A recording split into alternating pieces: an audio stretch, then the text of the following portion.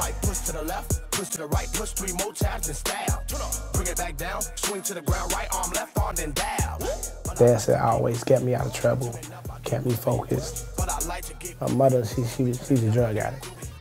Drugs took over her life. My father, I never met my father. My grandparents, they took care of me. My biggest inspiration ever is my grandmother. Like, we did every dance together. Everything from the cha-cha slide to the Dougie.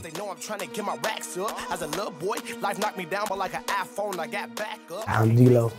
DLOW stands for being determined, loyal, optimistic, willing to learn. Where I'm from in Chicago, West Side, so much going on, so many people didn't like each other, but I brought the whole West Side together, dancing. So instead of them getting together, gang banging, getting together, going out fighting, they was getting together, going on YouTube, watching my video, and dancing together. It was like bringing peace back to the city. So that was the whole mindset behind DLOW Show.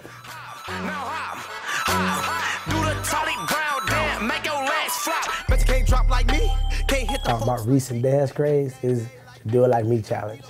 That came about just me challenging people to step out their comfort zone, just challenging them to just do it. Bitch can't do it like me. Bitch can't do it like me. Bring it back down, swing to the ground, right arm, left arm, then dab. But I like to get groovy.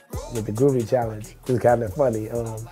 Every family has that one uncle that likes to get drunk and likes to just think he still got all the moves from when he was like 19, 18. And he just always do a little simple, little two-step, get a little groovy. TFK, we the future kings, we gon' stump the yard like the theater. I might push to the left. We gonna bless the world with a lot of DLOW. I'm gonna be here for a long time. Right arm, left arm, then dab. But I like to get groovy. Turning up, I get groovy. But I like to get groovy. Turning up, I get groovy.